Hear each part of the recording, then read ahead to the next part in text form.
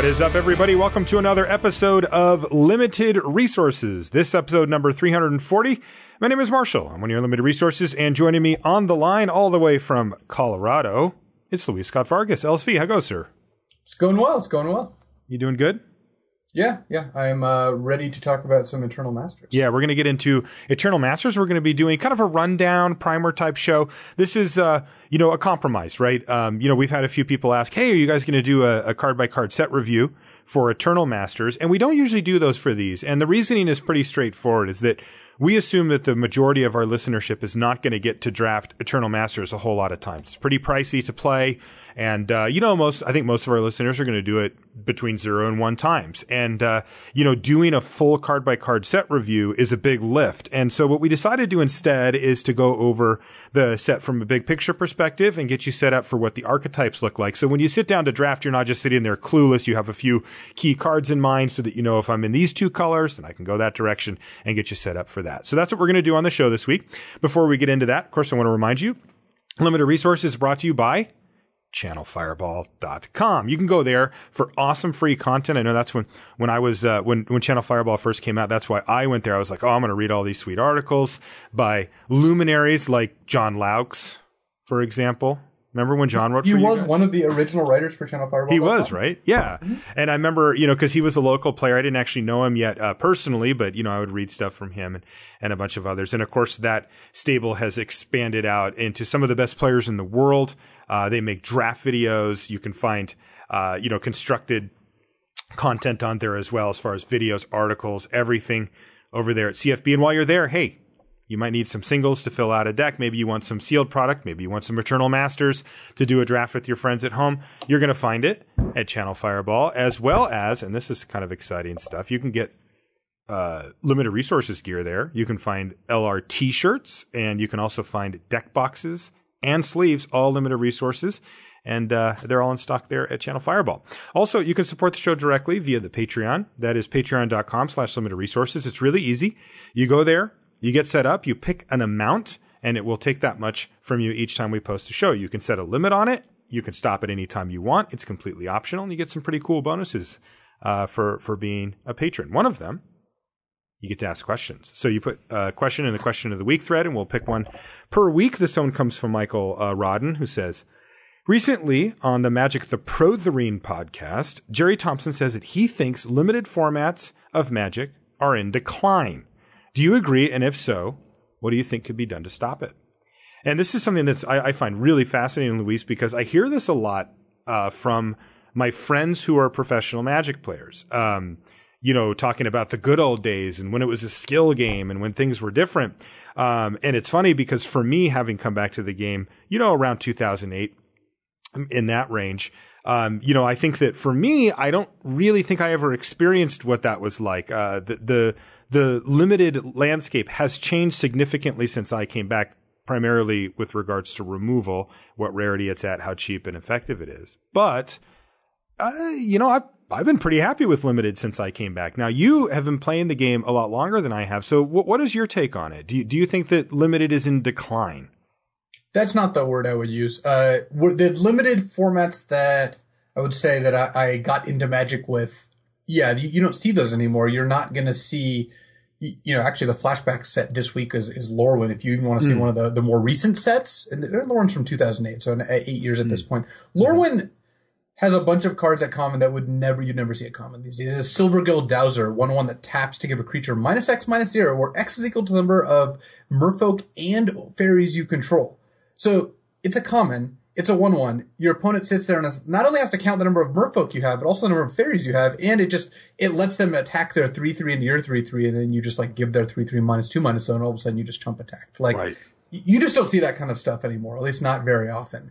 And I don't think that it makes it worse that we're not in that world anymore. I mean, I think it makes it harder for better players to win at the win rates they used to win when those things were around, because those cards like that and formats that were really complicated and had a lot of efficient removal and had a lot of ways to get card advantage tended to favor very invested players. But I don't think that limited is in decline, because that's not how it works anymore. If I was looking at the last 5 years of limited, I would say that we've had a pretty good run.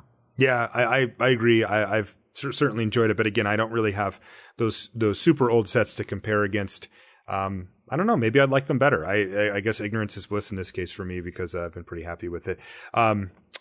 Crack a pack. Let's get into a crack a pack. Unfortunately, Eternal Masters has not been released at the time of this recording, so we can't crack an Eternal Masters pack. But maybe we'll sprinkle in a couple of those into future shows, just for fun.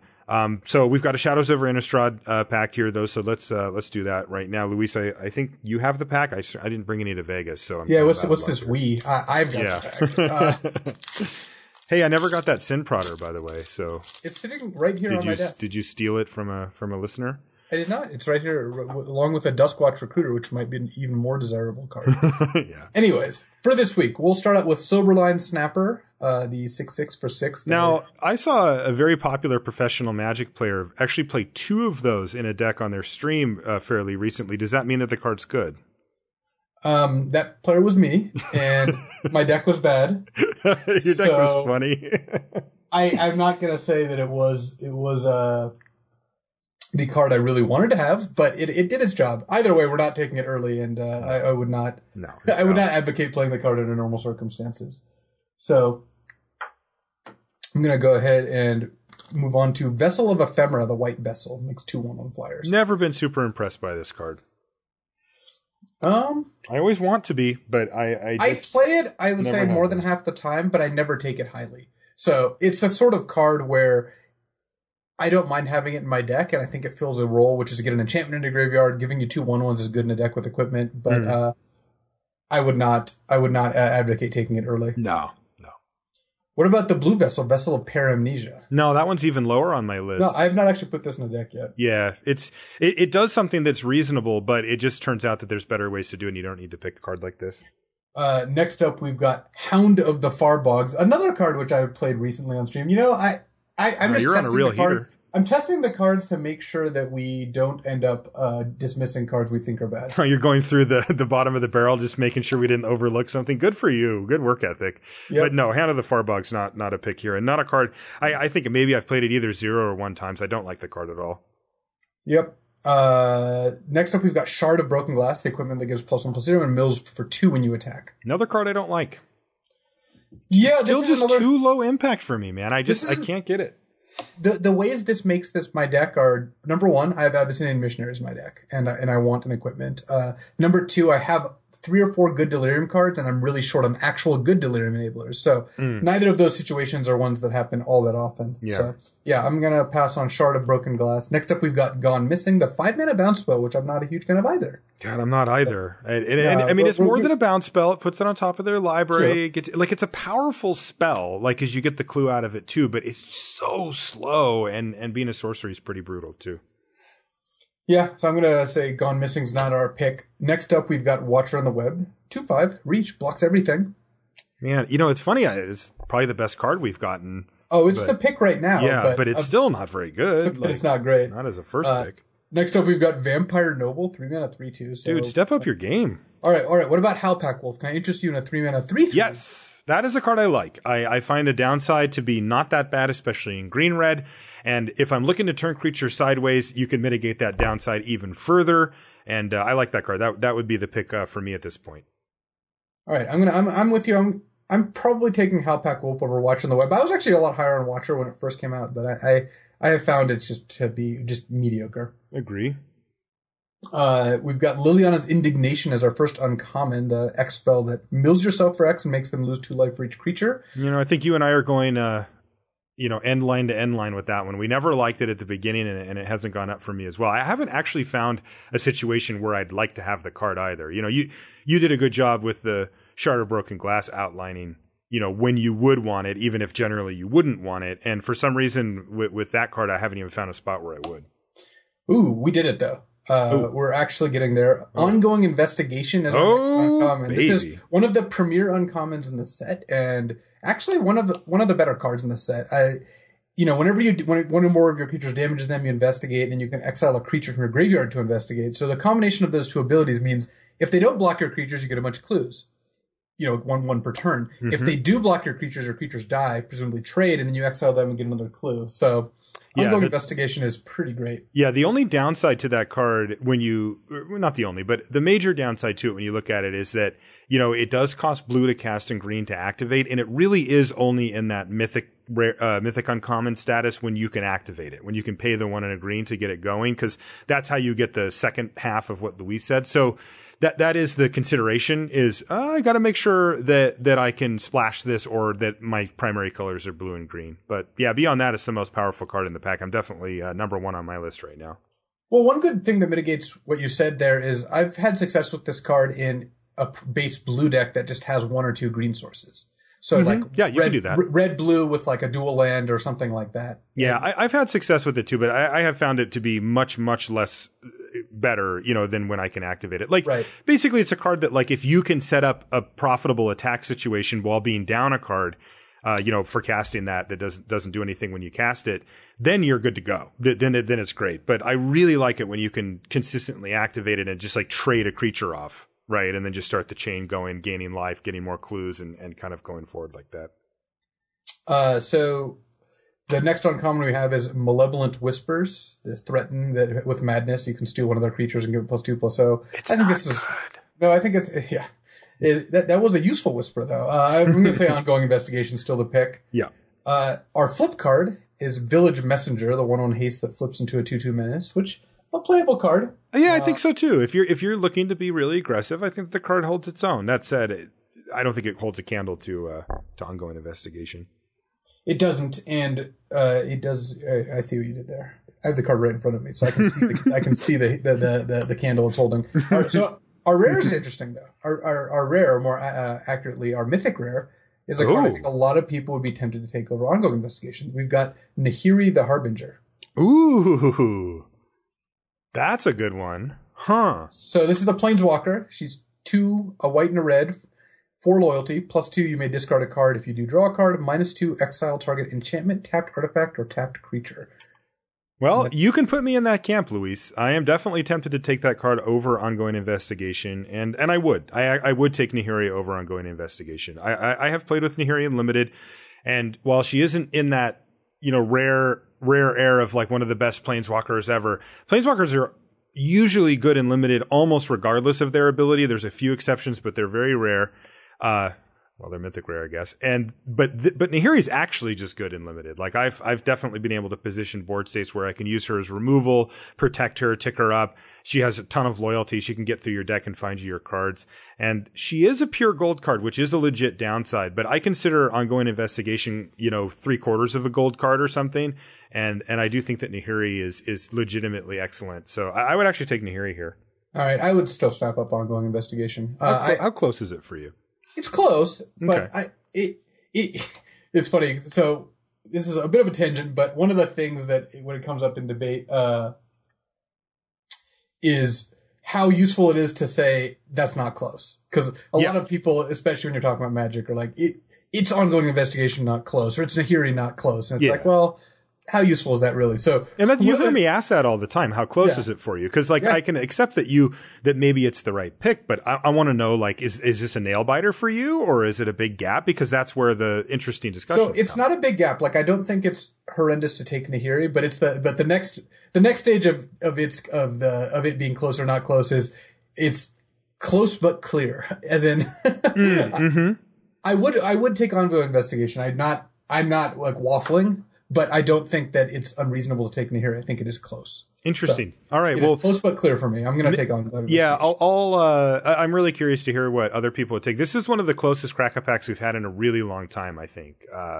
But yeah, I think I'm on Team Nahiri for this one. I do think it's close as well. If you were to put both those cards face down and flip a coin, I'd be I'm winning either way. As far as that coin flip goes. So. Well, the listeners are whoever wins this is winning either way, because Nahiri is a sought after card. Give it to me or something, but we'll see about that. Okay, cool Crack-A-Pack. That was a good one. Let's get into it. I want to kind of cruise through the Eternal Masters overview here. So the first thing that we should do is mention what Eternal Masters is. And we have mentioned this, but I'll keep it brief, which is Eternal Masters is a new set comprised entirely of reprints, and it will be familiar to people that have played Modern Masters, Vintage Masters, these type of sets where they take all reprints and then they make a new set out of them. It seems to be that the main purpose of them is to get sought after cards in the hands of players, but they also make sure that you have fun doing it. Like Wizards isn't just going to like throw a bunch of random cards in a pack with some really bomb mythic rares and be like, here, buy these packs. They know that you want an experience for it. And so what they're doing instead is they've set up an entire draft format around it. And what you do is, you're an R&D and you're a developer. You get to just use this huge swath of cards to choose from to make a really cool format. And what we see is they will pretty consistently break things down into color pairs. And the color pairs will each get sort of an identity to them. And you see this in regular draft, like in Shadows, there's a few color pairs you could be like, oh, I'm red, black vampires or whatever. And then some of them are a little bit more muddied, and you'll see that here too. So what we're going to do for this is we're going to go over the big picture implications on what Eternal Masters is about, how you should draft it, how you should approach it fundamentally.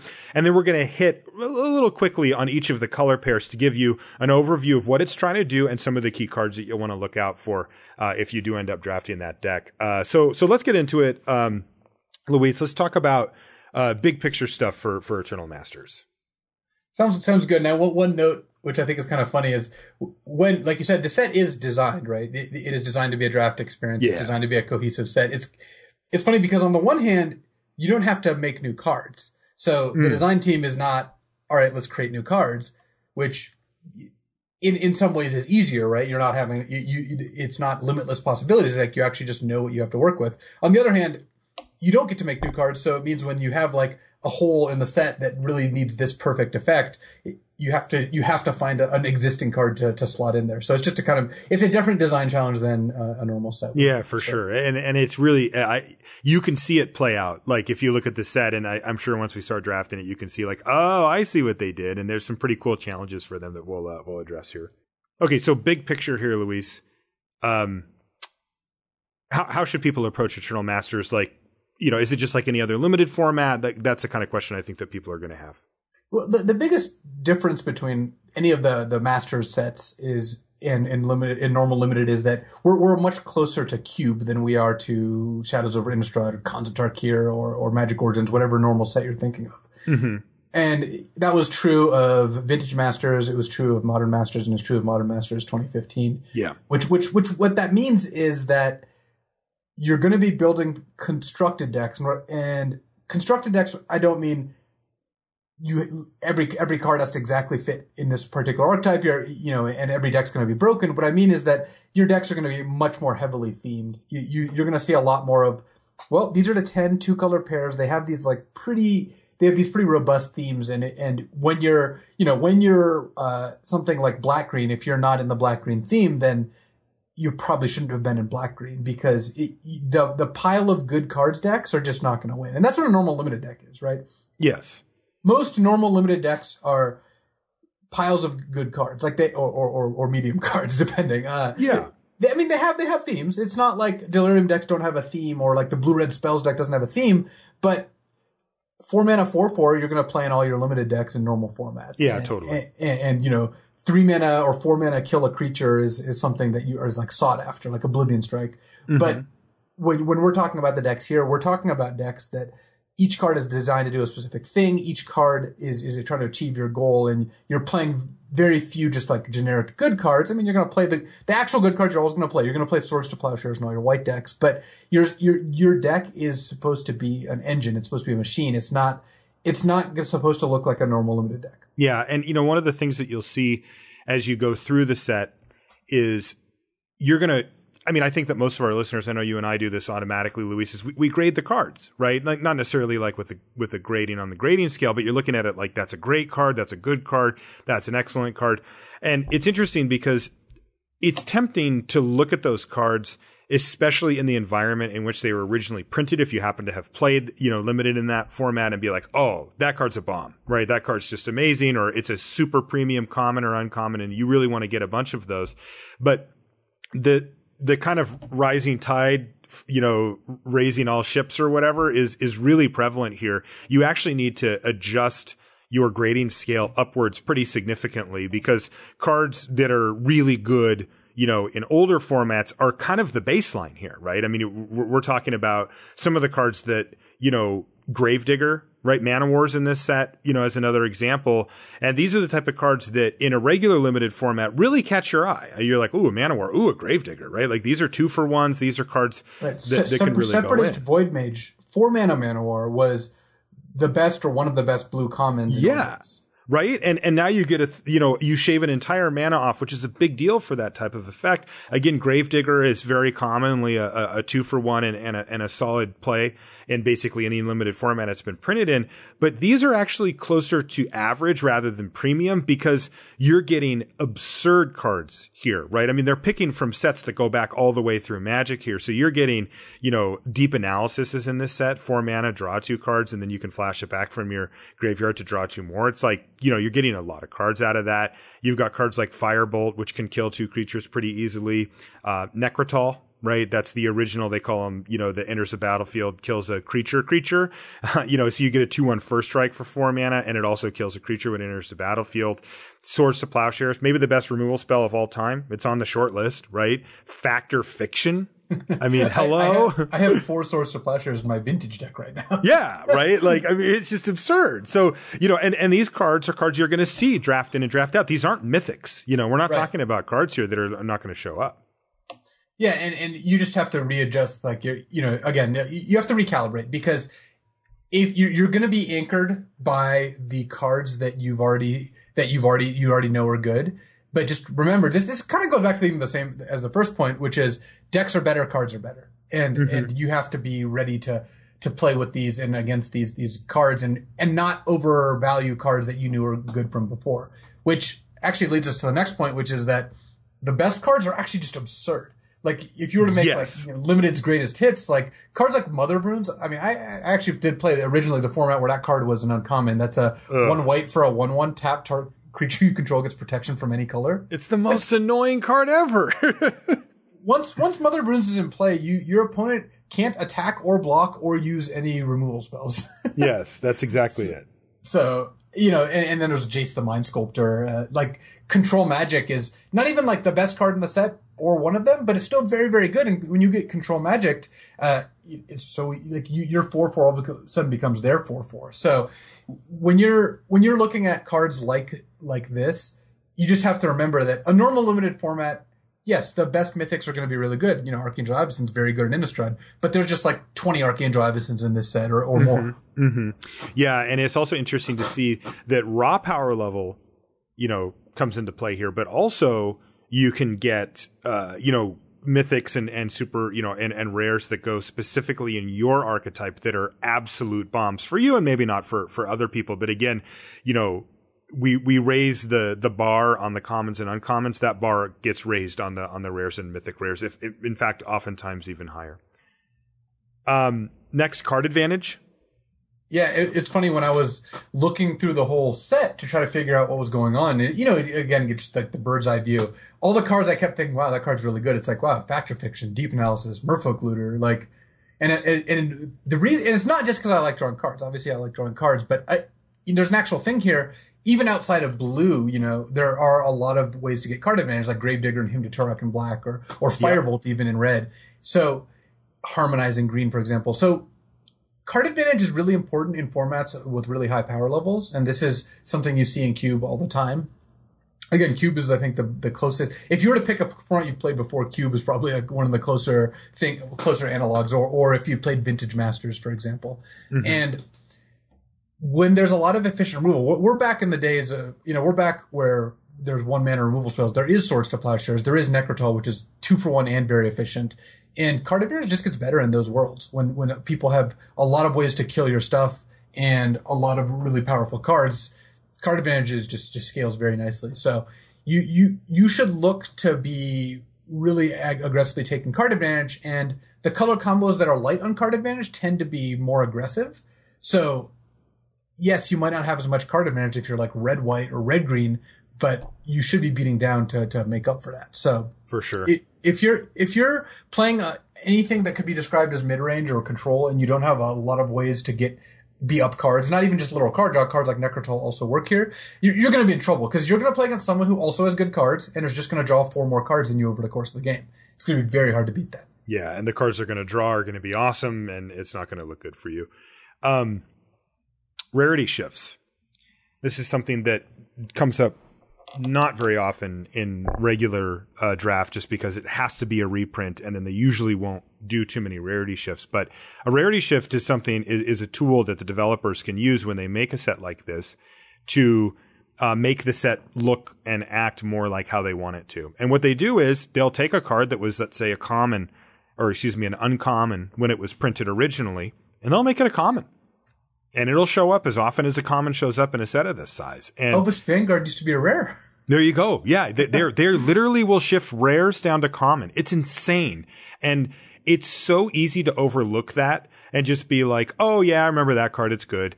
You know, I'll look for those or whatever. But you put it in your head as, oh, it was good at an uncommon. It's common now. And all of a sudden you're going to see these things popping up. Now, the ones to really pay attention for, in my mind, aren't just the power level ones. The power level ones are important, and you'll be like, oh, wow, that's crazy. That's a common now.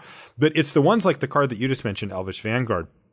Cards that are kind of dying to be built around or that go in a synergy deck that used to be common. Therefore, the developer at the time thought in their head, okay, well, we want people to have access to this sort of payoff type card for this linear deck, but we don't want them to have too many.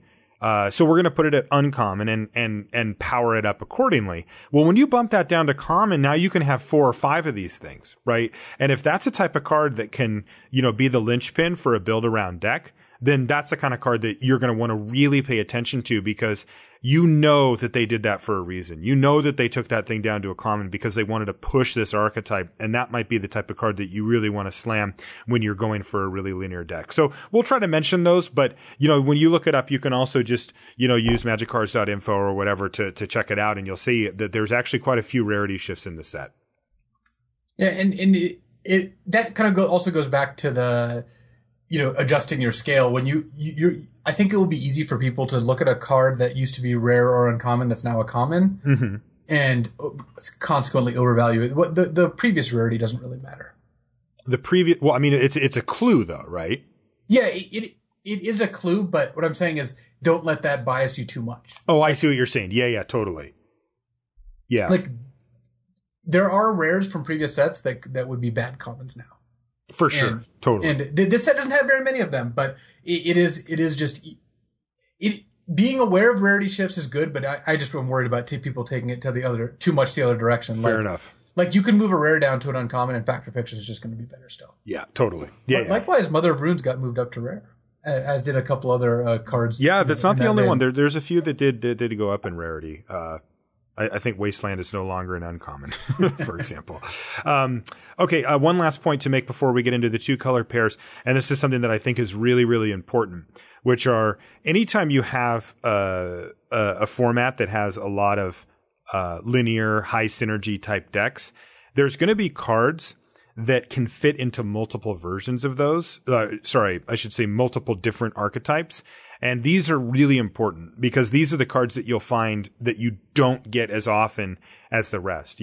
We've seen this time and time again. Let's take Modern Masters, the original one, as an example, which is like, let's say you're drafting the Affinity deck. That was an artifact deck. It wanted as many artifacts in the deck as possible for these payoff cards. Well, the cool part about drafting a deck like that is that if you're the one doing it, nobody else wants the payoff cards. So all of a sudden, you can start taking raw power level cards in your color and then wheeling or getting a little bit later down the pack these payoff cards that the other decks have no interest in. But you need to know what those cards are. There's a few pretty good examples. Merfolk Looter is one you had here, Luis. That card just in any blue deck is fantastic. It doesn't really matter, what you're trying to do. That card just tends to overperform. Yeah, identifying the cards that cross the streams, as it were, is super important because you don't want to do a draft and end up where you end up 5 picks down one direction, then realize that direction is closed off, because that's going to happen more in this set than it will in a normal set. There you because go. you could take 5 green cards in a row, thinking that you're going to draft like white green enchantments, and then realize, wow, I'm actually need to draft red green beats in this seat, and maybe the Rancor can like transfer over, but a lot of the other cards won't, and you're going to have tossed a lot of equity out the window. But I think that there are trying to find the cards that are not only powerful but also flexible, and the reason that's difficult, and the reason we specifically bring it up is because we've been saying this is a linear format. You don't want to end up with random generic good card in your deck. You want to end up with either a great card or a card that fits your theme. Merfolk Looters, I think the best example in the set of a card that perfectly nails a bunch of like the themes while just being a great card, as long as you're willing to use it in situations where it's good to use it. Yeah, and there's other examples. We'll try to highlight those, but I do encourage you at home to also look for those yourself. Try to see the cards that would be like, this would go in this blue deck or that blue deck. Another one that came to mind we mentioned earlier was Deep Analysis. Right. There's some graveyard based decks here, right? Where you're going to end up with Deep Analysis in the graveyard incidentally, where it's excellent. And then there's also some more card draw style decks that just want to play a Deep Analysis just because it can draw so many cards. And I think that realizing that these cards are like often splashable as well, like Deep Analysis, I think is a card that I would not be surprised to see you splash. Agreed. Okay, let's get into the color pairs now, Luis. We're going to kind of just try to touch on these. We don't want to go super deep, but we just wanted to, again, just get your sea legs under you before you sit down to draft. And so we're going to go through all of them. There's 10 of them here, so it will take a little bit of time. But again, we want to just sort of familiarize you with what each one does and then set you free upon the world to draft Eternal. So the first one we're going to start with is blue-white. And as you might imagine, it does stick to the sort of traditional blue-white role, which is flyers. It's a blue-white flyers and tempo deck. And I think the card that jumps to mind for me that really hammers this home is Mistral Charger, which is 1 and a white for a Pegasus. It's a 2/1 with flying. So it's a 2-mana, 2-powered flyer, which is already quite good. And here, right off the bat, Luis, we have an example of a rarity shifted card where the Mistral Charger in its original printing in Dissension was at uncommon, but in this set, it's actually a common. So you're going to see quite a few of these things, and you can grab them and start beating down. Now, that's not the only card, but that's the sort of cheap, aggressive flyer that can really put a lot of pressure on your opponent early and reward you for the tempo plays down the line. Mistral Charger is exactly what this deck wants. This deck also has at common, not a flyer, but one of the more underrated cards in the set. I can already tell because it always was before, and it's not been in print for over 10 years, actually 15 years now. Coalition Honor Guard. Oh, don't even say that to me, man. Oh, it's 3 and a white for a 2/4, and it's a flag bearer, and it says that whenever an opponent activates an ability or plays a spell that could target a flag bearer, they must target at least one flag bearer. So it's the kind of card that doesn't look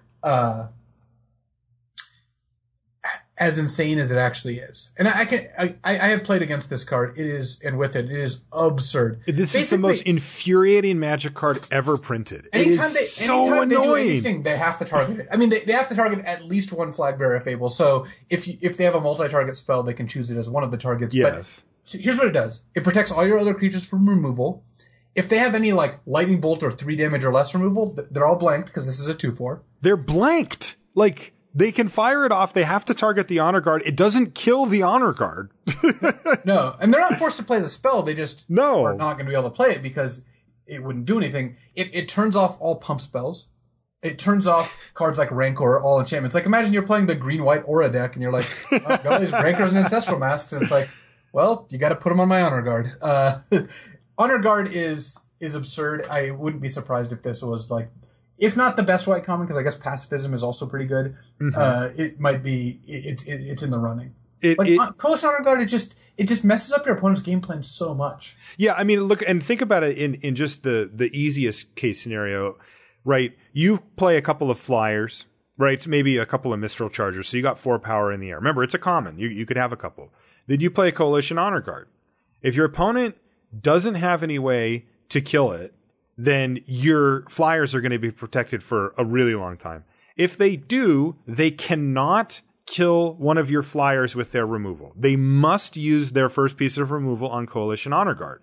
Now, you think, okay, well, that's kind of annoying, but you look back at most limited, and it's like, do you always just have 2 pieces of removal in your hand? No, sometimes you just have 1, and you really need to kill a flyer with it so that you don't get beaten down in the air, and this thing's just going to suck up that removal spell if it kills it even.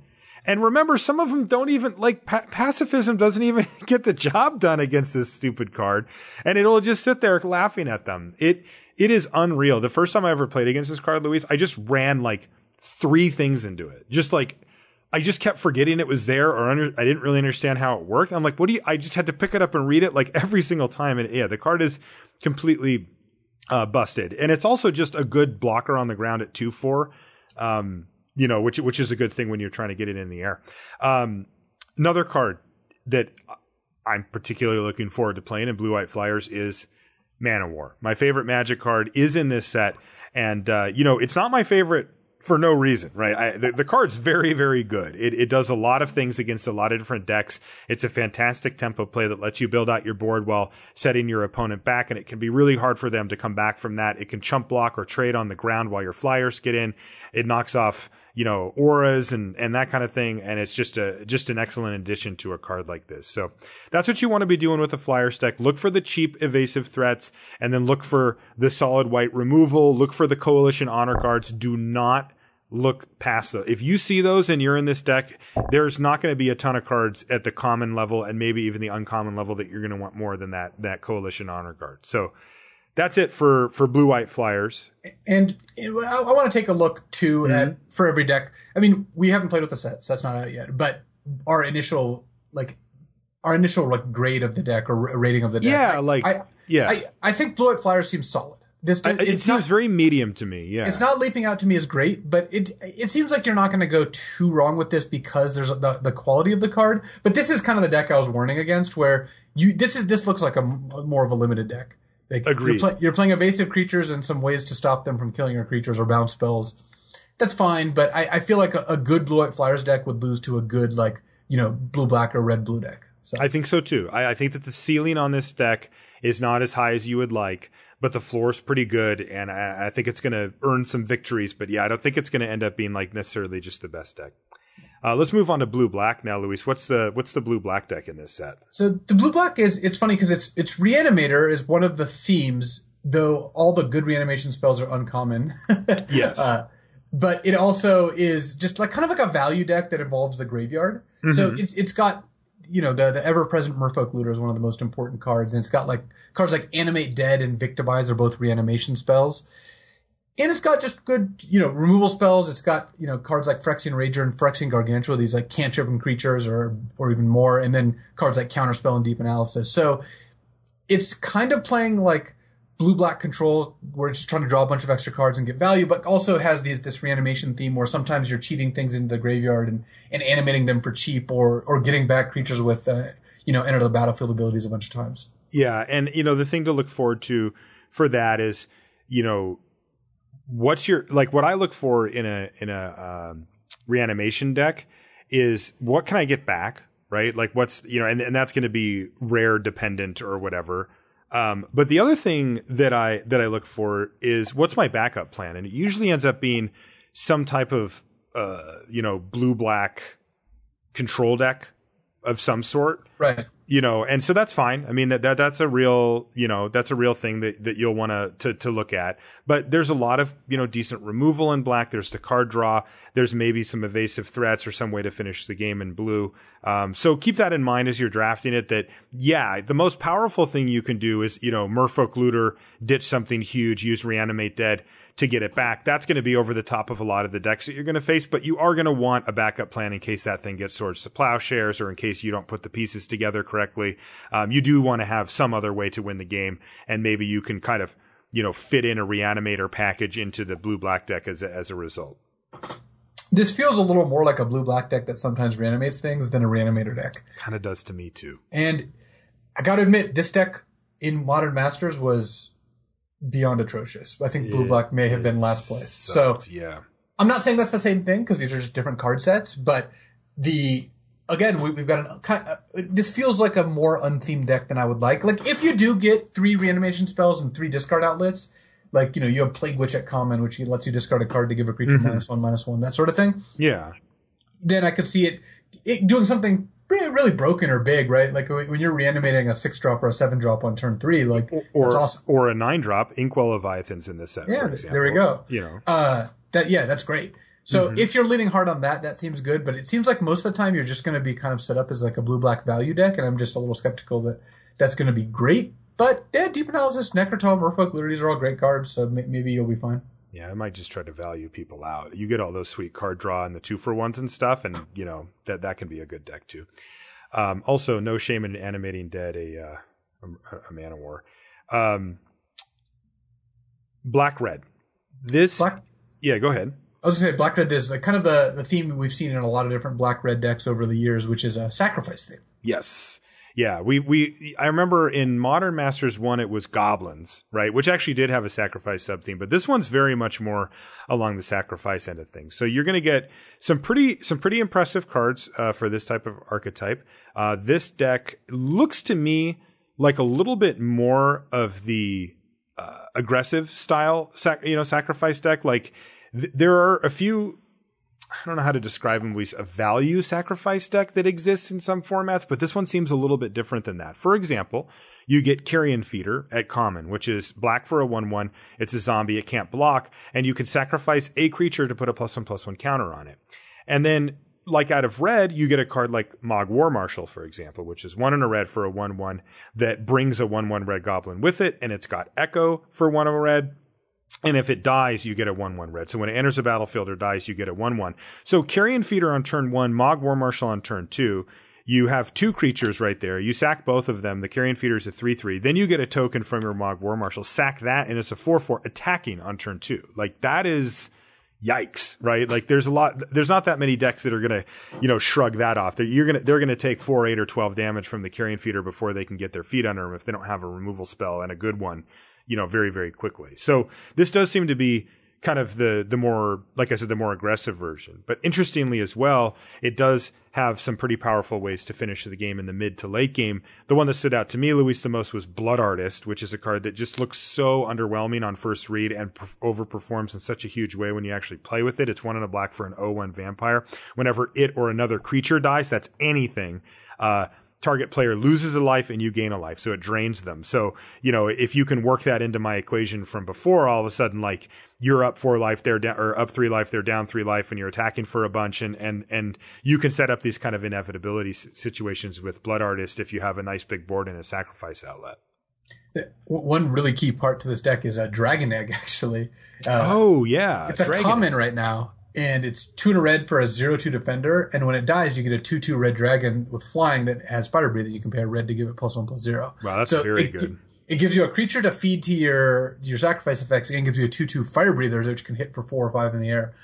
So getting that common is pretty big. Yeah, it used to be uncommon. The one thing this deck is missing, and the one thing that really makes me skeptical of this is the best deck either, is that there's no threaten effect. Oh, that's huge.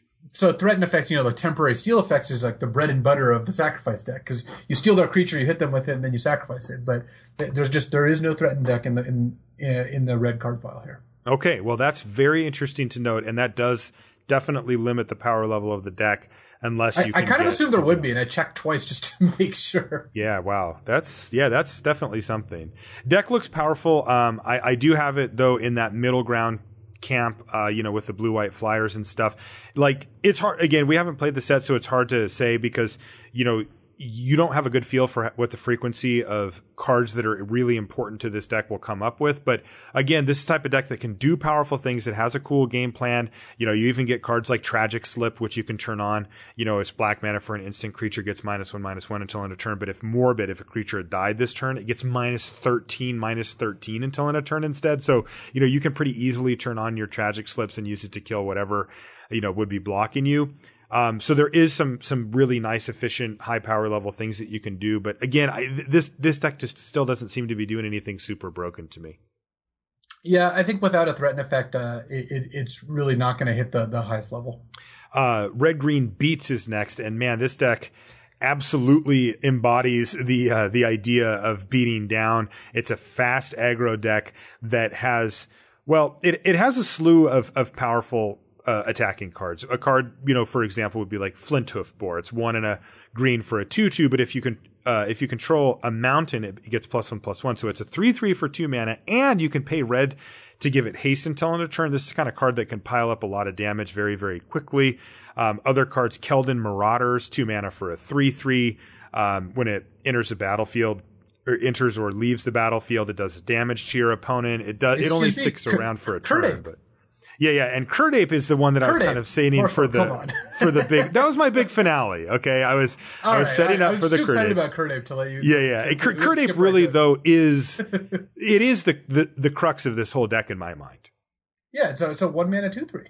Yeah, it's a 1 mana 2/3, and I'm assuming that this is the only deck that wants it in the format. Like, you're not splashing for it or whatever. You're not splashing it. The fact that you get a 1 mana 2/3, because it's a 1/1 that gets +1/+2 if you control a forest at common, means that, and you're the only person at the table if you're the only red-green deck who wants it. Like, you get two Curdapes, 3 Curdapes, and that would be insane. Yeah, that's completely insane. This deck also has the ability to finish off the game with cards like Keldon Champion, Reckless Charge, Rancor, Elephant Guide gives it the ability to really pack a huge punch and pile on the damage as quickly as possible. And you can even play cards like Fervent Cathar, the 2/1 for 2 and a red with haste, and when it enters the battlefield, target creature can't block this turn.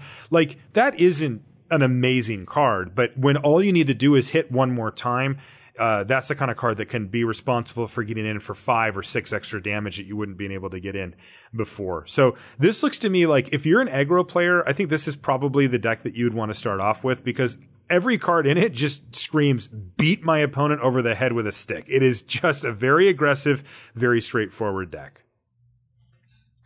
I'm kind of liking red green.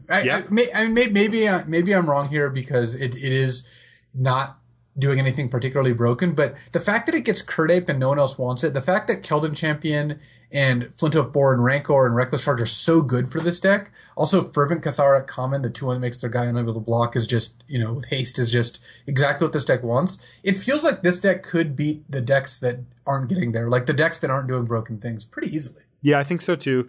And also, I really like the fact that you get 2 of your better cards that we mentioned here, the Flinthoof Boar and the Curdape. They're only for you. Nobody else wants those cards at all. So you can get a ton of Curdapes and any of the Flinthoof Boars that are open at the table, and focus your picks on powerful burn spells, cards like Rancor that other decks also want, but that go well in your deck. I think this deck has a lot of punch. It's going to be pretty good too. All right, now this next one, Luis, green-white enchantments. Sounds perfect. Yeah, this one's a little different, right? And now we're starting to get into like, a few decks that are a little less straightforward here. What do you think about green-white enchantments? How does the deck work? So the plan here is to use cards like Yavimaya Enchantress, which is like a 2/2 that gets +1/+1 for each enchantment. Ancestral Mask gives a creature +2/+2 for each enchantment you control. And Monk Idealist, when you play it, it gets back an enchantment from your graveyard, 3 mana 2/2. And just stack up a bunch of enchantments. There's a bunch of different common and uncommon enchantments. Rancor is just going to be one of the best ones, regardless. If you're lucky enough to open the Mythic Rare Argothian Enchantress, then I guess you can play that too. There you go.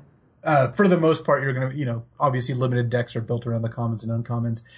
This is kind of like a version of the green-white Boggles deck, where you're just trying to like stack a bunch of enchantments and make something gigantic with some amount of card advantage built in there. Yeah. I mean, Elephant Guide at common is huge. That card is so good. Yes, that card is absolutely crazy. Faith Fetters is in the set. It tends to be one of the better removal spells. Yeah. Give this removal spells that still count as enchantments, which is pretty big. And you get, I don't know if I'd call them freebies, but you get cards like Abundant Growth. It's green mana for an enchant land. When it enters the battlefield, you draw a card, and the enchanted land has tap, add 1 mana of any color to your mana pool. It doesn't ramp you or anything. It fixes your mana a little, but it's very, very cheap, very low cost Abundant Growth. It's basically impossible to get blown out by it, and you get your card back. This is an easy way to pile up a bunch of enchantments on the battlefield and maybe, to take advantage if you have a bunch of Yavimaya Enchantress, which again is a common, and there's just little subtleties here, I think, that you can use to power out a bunch of enchantments. I don't know how good this deck is. To me, it doesn't jump out as a super powerful deck. It seems to have a reasonable game plan, but I don't love this deck in comparison with some of the stuff that we've seen already. One of the things that makes me most skeptical about the deck is you're trying to put a bunch of enchantments on a creature. We're playing a deck full of removal spells and bounce spells. Kidding. there's like pacifisms and mana wars and necrotals. So I don't really buy it. I mean, I understand how this deck could come together, but my inclination is to avoid it. It doesn't seem like your main game plan matches up well against the main game plan of most other people. This next one is it's the early front runner for my favorite deck in the format. Having never drafted it, right? This is just like a prediction that has no real Your basis. favorite? You mean your second favorite? What's my first favorite? The blue-red flashback deck. Well, we haven't gotten to that yet. Yeah, I'm just saying. I said early front runner, right? wait till we get there. Black-white is a blink deck. It's kind of a value blink deck, if you will. And what we mean by that are, enters the battlefield effects on creatures, which you'll see a ton of in this set, way more than you would in a normal limited set, that you can reuse. So blinking a creature is, using an effect to have it leave the battlefield and then re-enter the battlefield. And even occasionally with this deck, you're just going to bounce it back to your own hand, return it to your hand some way so that you can replay it and get another enters the battlefield trigger off of it. And there's some really cool stuff that you can do in this set. With these type of cards, one of the cards that's sort of the headliner, I think, for enabling this type of strategy is a card like Glimmerpoint Stag, which is 2 white for a 3/3 vigilant. It happens to be an elk, which I think is sweet. But when it enters the battlefield, we know why you brought this up as the key card. When it enters the battlefield, you exile another target permanent, return that card to the battlefield under its owner's control at the beginning of the next end step. Now, you can use this flexibly to bounce your opponent or to, blink your opponent's things to get a blocker out of the way or to knock an enchantment off of something or whatever. But you can also target your own creatures and your own permanents that can then re-enter the battlefield and net you an additional trigger, which I think can be a pretty big deal on some of the payoff cards that we have in the set. For example, two of the ones that I particularly like are Wall of Omens, 1 white for an 0/4 defender, and when it enters the battlefield, you draw a card. So if you were to blink that, you get to just draw an extra card. Phyrexian Rager, similar, it's 2 black for a 2/2, and when it enters the battlefield, you draw a card and you lose a life. But again, if you were to blink that, like with a Glimmerpoint Stag or whatever, then you're going to draw an extra card off of it, you're going to get the creature back, and things sort of start. You can build your own 4-mana 3/3 draw card. Hey, I like that. I kind of like doing things the hard way. Another one that really stands out to me is a card that's easy to overlook, but can really do a lot of work, Luis, is Aven Riftwatcher, which is 2 white for a 2/3 flying bird rebel soldier. When it enters a battlefield or leaves a battlefield, you gain 2 life. Now that just seems like too good to be true, but it has Vanishing 3. So it enters a battlefield with 3 time counters on it. At the beginning of your upkeep, you take one of them off. And when the last one is removed, you have to sacrifice the Riftwatcher. But here's the deal. If you blink it, it resets that Vanishing back up to 3 again. I mean, if you get to have an Aven Riftwatcher for 6 turns and you've gained 8 life off of it total, like, that's the game. I mean, I'm not saying you're going to win the game, but effectively you're going to have that card for the whole game. And so if you can blink or bounce an Aven Riftwatcher a few times, it's a good attacker, it's a good blocker, and the life gain is no joke as well. So the payoffs definitely seem to be here for this deck, and I like it. I just think it looks powerful and it looks pretty good too. So this is one I have my eye on early as a favorite. I don't know. I understand you're not sold on it? You're going for, but this just doesn't feel like it does anything. Most of the interactions you're describing are like ways to draw an extra card. Yeah. I know, right? It's so awesome. Which, yeah, I mean, I get it. Like, that's sweet too. But like, I'm more into decks that do proactive things. Oh no! And, who are you? Who have you become? Okay, look. All I'm saying is that if I want to draw a bunch of cards, I'll just cast Deep Analysis. I'm not gonna or Factor Fiction. I'm not going to play a 2-mana 0/4 and then a couple turns later play a white main line, then replay my 2-mana 0/4. I'll just cast my draw 2 and then move on with my life. So can I interest you in white main lioning a Calciderm? No, not really. I played with the format. That's the dirtiest thing ever. Is it even? Is it even the dirtless thing ever? Like, you're talking with a 5/5. It's pretty bad. I don't know. I'm just saying, like, I haven't set my sights very high, right? When I just want to get my Calciderm back again for a few more turns. Yeah. All right. So you're off it, but I love it. Yeah. I think that the next deck, the one I really want to talk about. All right. Let's get into that. The blue-red flashback deck. Oh, yeah. So, this one's sweet. It's headlined by Burning Vengeance for sure. This is the enchantment that whenever you play a spell from your graveyard, it does 2 damage to anything. And it's got retrace cards like Una's Grace and Flame Jab to work with Burning Vengeance, as well as flashback cards like the aforementioned Deep Analysis, Dream Twist, Desperate Ravings. Desperate Ravings is a common now. Merfolk Looter is great in this deck. Quiet Speculation is actually interesting too. You can just go put some retrace cards and flashback cards in your graveyard. What does Quiet Speculation do? I mean, one in a blue sorcery. Just search your deck for three cards, put them into your graveyard. 3 flashback cards. Yeah. So, which is really cool. And you mentioned Retrace, which lets you play a card from your graveyard. It can't get Retrace cards. Sorry. No, it can't get Retrace. But you can get but Retrace is in this set, and that lets you play a card from your graveyard as an additional cost. So you have to discard a land from your hand, but like whatever. You Burning Vengeance. Thank God whoever designed Burning Vengeance back in Innistrad looked far enough ahead to know it could have easily said whenever you flash back a spell or whatever it triggers, but it's just cast a spell from your graveyard. And now we have 2 different mechanics in this set that lets you do that. How sweet is that? So my big concern with this deck is if it doesn't have Burning Vengeance, it does look like one of those, it sits there spinning its wheels type decks. The classic LSV deck. Yeah. I mean, this is what I was talking about with the black-white deck. It seems like the black-white deck just does that always, whereas this deck, at least if it has Burning Vengeance, it just ends the game really quickly. Mm-hmm. That's true. But if it doesn't have Burning Vengeance, I guess casting Flame Jabs and Dream Twist seems a little anemic. No, it's not very good. Yeah. The way I would view this deck is, yes, there is like a blue-red flashback thing, but I just view this as a Burning Vengeance deck. Like, I'm drafting this deck if I open or get past a Burning Vengeance and then get lucky enough to like especially get the second one, then I'm just totally in on this. If I don't, I'll let you draft all the pieces and whiff on the Burning Vengeance or whatever. By the way, Burning Vengeance isn't uncommon again in this set as well, so you're not going to just see them all over the place. I think it is worth clarifying that if the 2 colors you're drafting are open and you get a bunch of good cards of those color, I think any color combination can be pretty good. Good point. Except maybe green-white.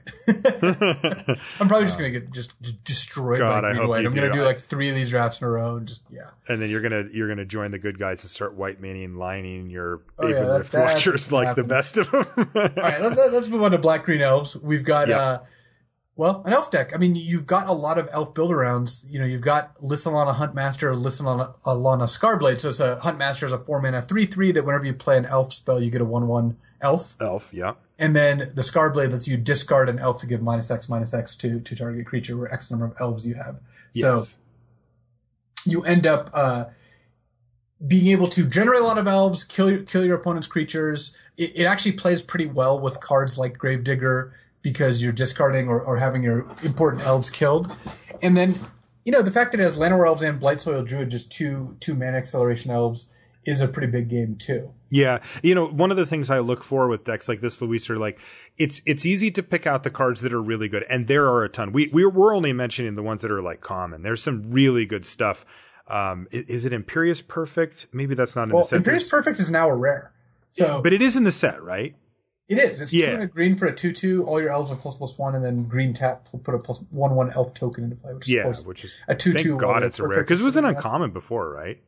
It was, and that was actually one of the cards that got moved up. Yeah. But where I tend to look aren't at the rares and even the big payoffs. I want to make sure that once I'm established that there are payoffs for this type of strategy, I want to look at the cards that are going to fill in the rest and see how good or bad those are, because that often is going to be the difference between whether this deck is awesome or not. And it looks like the supporting cast is pretty good. You mentioned the 2 mana accelerators, and even some of the more mediocre cards like Thornwheeled Archer is 1 and a green for a 2/1 reach Death Touch elf archer. Like, that's solid, right? Like, if that's your crappy 2-drop elf that you just put in the deck, like, that thing can block, it can attack, it's got power and toughness, and it gets pumped and cares about elves or whatever. If I see that as one of my, lesser cards, think I'm in. Deadbridge Shaman is another one that's in the set that's a, more recent reprint. I think this deck looks pretty decent. Again, this isn't really my gig. Like, I don't think that I'm just going to like jump in and Black-Green Elves, let's do it. But I do think that this deck looks like it has the tools to be fairly powerful. Well, Elves has 2 things going for it, which I think are very good. One is that a lot of people aren't going to take your cards. And that's true of some of the other decks too, like the Green White Enchantment deck. No one wants any of these cards, but when you're looking at like the blue-black deck or even the red-green deck, like aside from Crit Ape, a lot of the cards in the red-green deck are just good cards. Burn Spells, Rancor, these are cards that people aren't passing.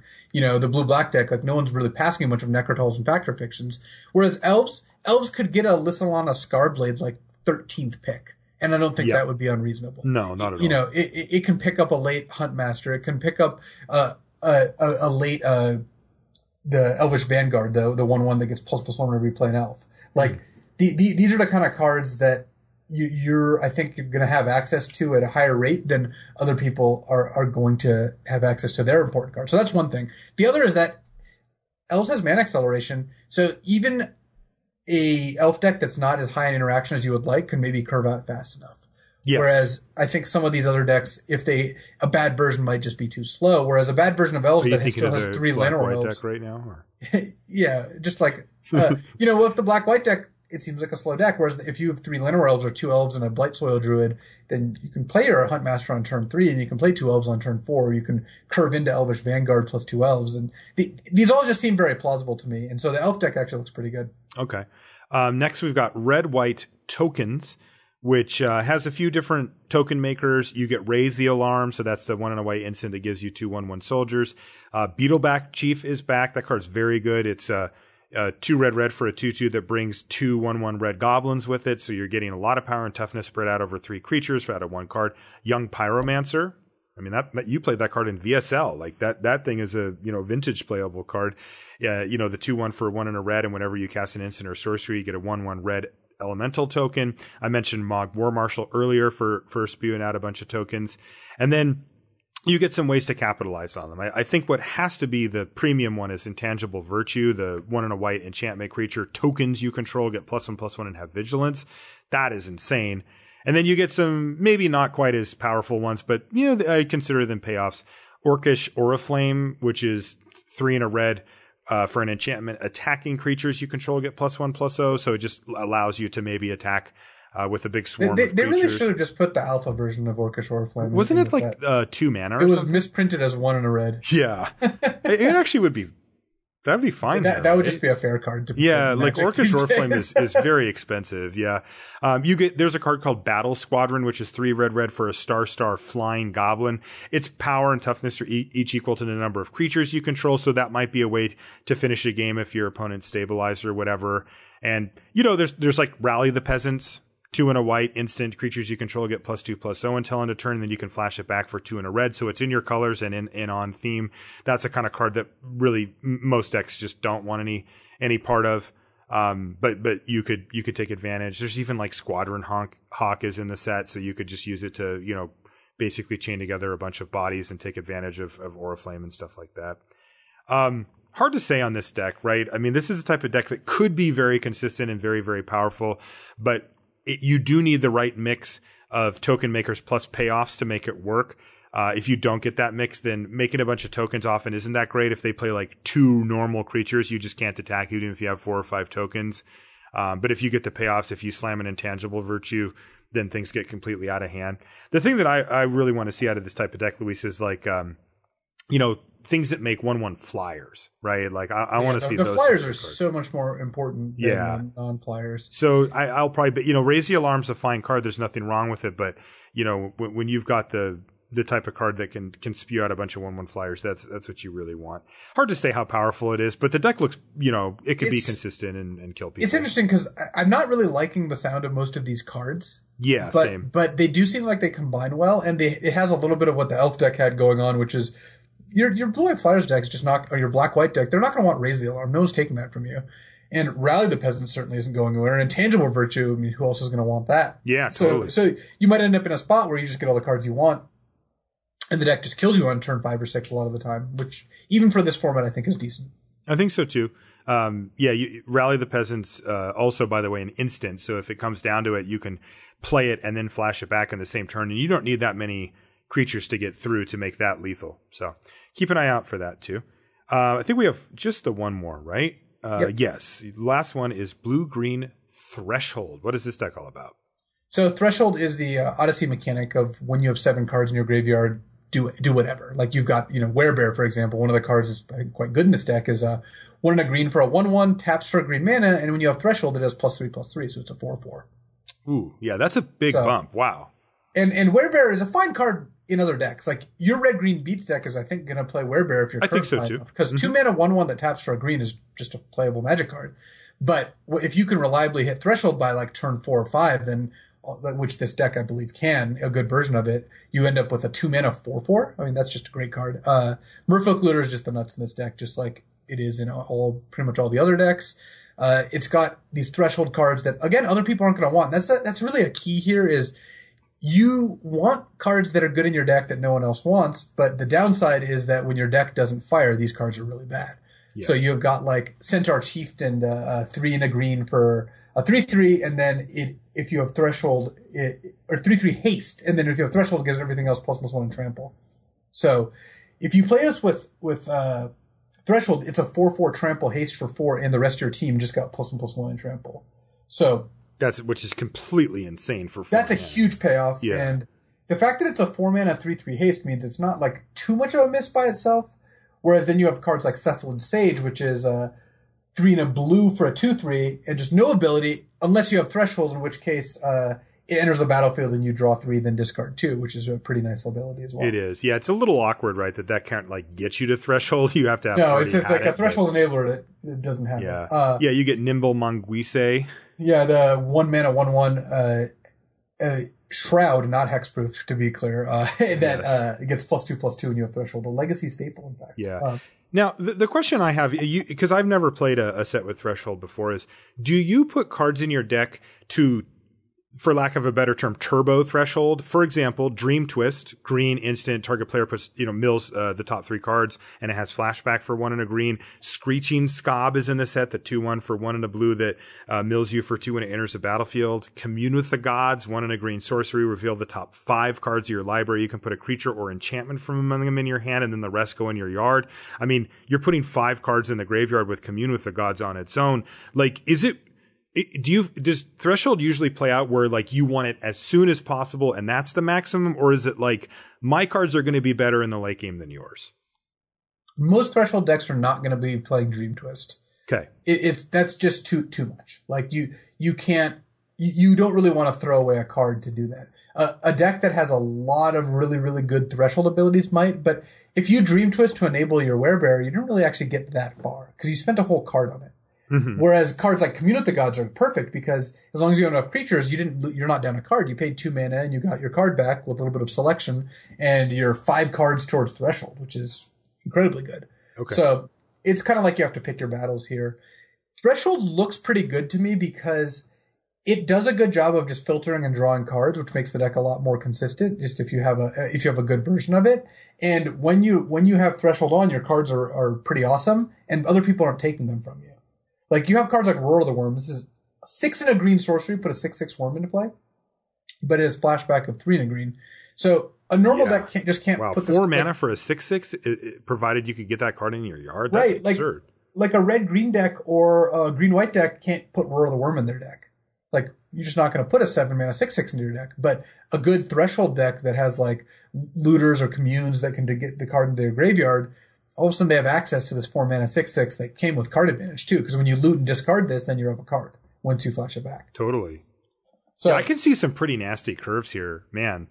Nimble Mongoose, Werebear, some type of Dream Twist flashback. This has all the hits besides like Wild Mongrel of the original Threshold deck that was good enough for Constructed with just all commons and uncommons. Okay. Well, this is a deck that I think I'm the most excited to try out because I have had very limited experience with these type of with Threshold before. I remember we did get to play with some Madness in whatever it was, Vintage Masters or something.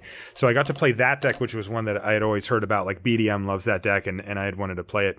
But this is the first time that I'll be playing Threshold outside of like random cube Threshold cards or whatever. But like Nimble Mongoose, for example, is my kind of card, buddy. I mean, I do have to warn you that people, in my experience from drafting Odyssey, which is not a long time ago now, people are probably better now, but in general, it felt like people overestimated how often they would have Threshold and how soon they would have Threshold. Okay, so that's a warning. So cards like Nimble Mongoose, for example, like, yes, when you have Threshold, it is great. 1 mana, 3/3 Shroud. But a mediocre Threshold deck, this is going to be a 1 mana, 1/1 a lot of the time. So here's my curve. Are you ready? I was just going to say, don't look at these Threshold cards and just assume you have Threshold. That's what people always do. So what I'm going to do is I will listen to your curve. I'm going to play Nimble Mongoose, Werebear, turn 3, Dream Twist, flash it back. I now have Threshold. Attack for 7. Then the next turn, I'm going to flash back Roar of the Worm. There we go. Did I do it? Yeah, you proved everything I said wrong. No. That's not what I was trying to do. I know. No. I just say, like, I'm gonna turbo Threshold people. That's what I'm gonna do. That's my game plan. I have no idea if it's gonna work, but I'm definitely gonna try it because it seems so sweet. But that's really good to know that Threshold is harder to turn on than it seems. I think that people consistently underrate how hard it is to get definitely that many cards in your graveyards, let alone any. You know, you'll often see people, think like, well, this card's just a straight up 2-for-1. It's like, well, you don't always have a creature in your yard for, say, your Gravedigger on turn 4 or whatever, and you can get it sometimes, but like Threshold, that 7 is a lot of cards. It takes a while to get those in there. I am really curious to see how that deck plays out. Basically what it is that in a natural game of Magic, you do not hit 7 cards in your graveyard until a lot later than your assumption might be. Okay. Until you're not talking turn 6 here. You're talking like closer to turn 10. Like, okay. Maybe a little earlier than that sometimes, but you have to actually work for it. So Threshold is great. I think this deck's going to be good, but you have to work for it. Oh, and one other thing, right, that comes up with Threshold is that if you can do it at instant speed, like, you get those bonuses right away, right? Like, right. You trickiness there. You can sigh and say go with a Werebear and they attack their 3/3 and you're like, all right, block and then use this instant to make my Werebear now into a 4/4 because I have 7 cards in my graveyard. All right, so I'm going to upgrade my scenario to turn 3, attack with both creatures, they both get blocked, and then I Dream Twist flashback. Oh, okay, there we go. That makes the most sense. Yeah. So that does it for all of the color pairs. I did have one other concern, question, curiosity that I haven't really been able to sort out for myself. I don't know if you had any sense for it yet, but is there going to be a 5-color deck? Because we have seen that in Modern Masters pretty consistently, where if you want, you can get the baubles or whatever, Wayfarers, whatever the things were to search up or ramp out different colors and play, these Sunburst cards that we've seen in those sets and stuff. Are you getting any vibe here that we're going to be able to do the full 5-color thing? I'm really not. I mean, Civic Wayfinder is certainly a good card, but it's got a lot to carry here. A lot of the other fixers are just not 5-color fixers. No, so that's. I guess Abundant Growth does help as well. So 2 common 5-color fixers, but one of them is a very high pick for other decks too. I think you could play a 3-color deck. You could maybe play a 4-color deck or a 5-color deck sometimes, but I think for the most part, we're going to be looking at 2-color decks here. Yeah, that's the vibe I got too. And I guess the last thing too is to mention that there are some powerful gold cards in the set. I mean, there are enough powerful gold cards that sometimes they are going to shape the direction of your draft. But they're not necessarily like. I mean, if you open like a Glare of Subdual or a Bloodbraid Elf, like that's just a good reason to draft those 2 colors. So I wouldn't mind going into a colored pair because I opened a great gold card of that pair. Okay, set looks fun, man. I've tended to like these sort of linear reprint things. I think they've done a good job with them and they've held my attention. I'll be looking to draft it on Magic Online, I think primarily, and then, get in my live drafts when I can. It is a pricey set. I think they're like $10 retail for a pack or something. So, if you can get one in at your local game store and scrape that together, then you should definitely check it out. But I don't view this as a type of set that people are just going to be drafting endlessly. It's just too expensive. Yeah, my guess is that the people who like to play Magic Online and are into the set will draft it more than the people who draft it live. But I think I'm not sure we're all in on that scale. I mean, we'll see. My guess is I'm going to draft this a bunch of times, but we'll find out. I hope I do. All right, that is going to do it for the show and the Eternal Masters Primer. Hopefully you have a good time with the set. If you want to find us on social media, I'm Marshall_LR and Luis is LSV. I want to remind you that this show is brought to you by channelfireball.com. Make sure you check them out for, hey, Eternal Masters. If you want to get your friends together, that's a great way to do it. You can split the cost of a box and get some Eternal Masters draft in, with your group of Magic friends. And I find that to be very, very enjoyable. And Eternal Masters is kind of a cool occasion, I think, as well, to have people come over and draft it. You can check it out there at CFB. If you want to find us a little longer, if you want to get a hold of us for a little bit longer feedback, you can email us lr@lrcast.com, and everything related to limited resources, including the YouTube channel. Luis, there's a new Marshall blog clip up. I watched it. Did you already watch it? You're in it. I know. In fact, you unveiled the LS vlog in it. We'll see about that. We all eagerly await the first episode of the. I think you said there's it's not 0%. Okay. Oh, that's exciting. Just so we're clear. Yeah. But you can find all that stuff there. There's a link to the YouTube channel. You can subscribe to that there if you want to get updates. I'm working on the next depth check video for LR. That's the ones where I break down the drafts in more detailed fashion, and you'll get updated automatically if you subscribe on YouTube there, and of course our streams and all the other stuff at lrcast.com. Thanks guys for hanging out, and good luck with Eternal Masters, and hopefully you open some sweet rares. We'll see you next time. So Marshall, do you loot? Oh God. All right. I will get by this quickly, because what I want to talk about is not the literal looter problem, but what I saw as a result of it, which I think is actually more interesting. Okay. So to catch those up who have not seen really any Magic social media for the past week, it's pretty much all the Magic social media I've seen for the past week. I did kind of break it. You by did. Posting the long and short of it is, I posted the scenario: would you activate Merfolk Looter with the second best card in your deck in your hand? Mm-hmm. And the cards I used in the example were Lightning Blast in your hand. Your opponent is Osera Angel. You have a control magic in your deck, and it is apparently incredibly divisive. But you knew it. I know you knew it when you posted that stupid thing. I know exactly what I was doing. But I think it's great. And here's why. Let me tell you why I think it's great. Okay. Because, again, I don't want to go into the actual answer of the question. I mean, it is to loot, and everyone agrees. Well, they don't. But they don't. It is I'll put a link in the notes for people that have. I think the problem itself is interesting, but more interesting I found was the reaction. And one of the things that I thought was really cool is there was a thread on the LRcast subreddit about it, and almost everyone was like, yeah, of course you loot. Why would you not loot? And I think that the LR philosophy really shines through there. And one of that was what impressed me so much, is that the reasons that people give, the main reason that it boils down to not loot is fear. People are afraid of discarding a good card. They're afraid that they're going to draw control magic, be forced to discard Lightning Blast, and now they're going to feel terrible that they discarded a good card.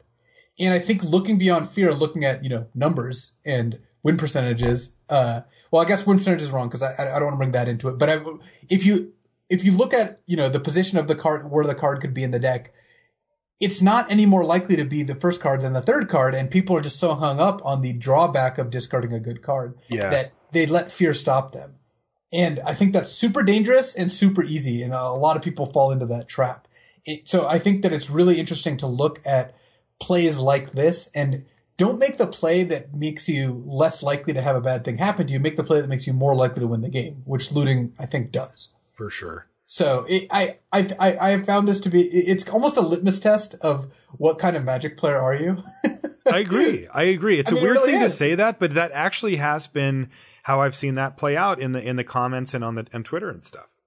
Yeah, the people who can't stomach the thought of discarding a good card, like saying, like, I think this risk is too high, which, again, I don't want to debate the merits of each position. I'm firmly on the side of loot, but I think that seeing the people say that versus the people who are like, well, I'm just worried about, I just want to increase my overall chances of winning the game. Because that is kind of what it boils down to. Again, I'm oversimplifying it here, but I think that the biggest stumbling block I've seen for people when they talk about it is that they get hung up on the worst case scenario, and you just can't do that. I think that doing that in Magic or life is risky. There are times when the worst case scenario is so bad that you should avoid it. but I don't believe this is one of those times. And I have just enjoyed the ensuing chaos that has come from. I know you've got your value. Yeah, buddy. I have too. Interesting to note, Louise, I may have mentioned it, but Limited Resources episode 3 from October 2009 is about looting. And is in fact always loot. Yes. And that was, this was Ryan, taking, you mentioned it's sort of part of the LR philosophy, right? Is like to look at things from an objective, logical perspective rather than like an emotional, fear-based perspective and stuff. And so, yeah, he decided, way back then that was going to be our third episode of it. It is an important concept. It's not necessarily understanding actual looting because not every set even has a looter in it, but the principles behind it, very, very important. Yeah, it's the biggest problem facing Magic in our day and age is the looter problem. So I'm glad we have all our top scientists on it. I'll just say that.